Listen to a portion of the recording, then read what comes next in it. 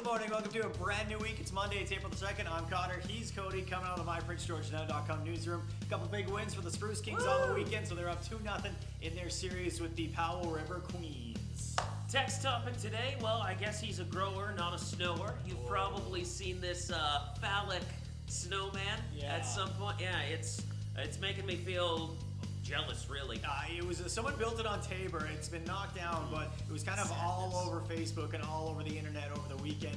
So we want to get to the bottom of it. We want to find out who made this phallic snowman. We want answers. We know someone out there knows. I blamed Cotter, but he says he didn't do it. Wasn't me. Wasn't me. You have an alibi. You're away for the weekend. I was out. I'm gonna be sticking around this weekend though. Yeah. Big Brothers Big Sisters Gala on Saturday. Yeah, it's the big gala, all in support of Big Brothers Big Sisters. We're going to be hosting it, and tickets are still available. You can grab them at the Kinsman Place office. That's where you can find Big Brothers Big Sisters.